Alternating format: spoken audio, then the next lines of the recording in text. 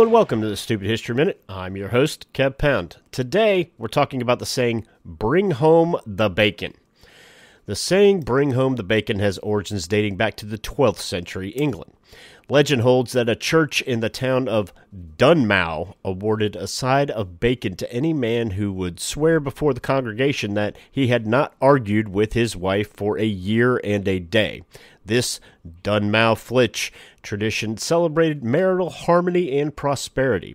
By the early 20th century, the phrase evolved in the United States to refer to earning a livelihood, especially in the context of prize fighting, where victorious fighters were said to bring home the bacon as a metaphor for their winnings and success.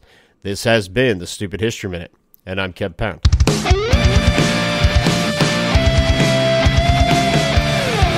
This podcast is a production of Unfiltered Studios. If you would like to know more about joining Unfiltered Studios, please visit our website at unfpod.com for more information.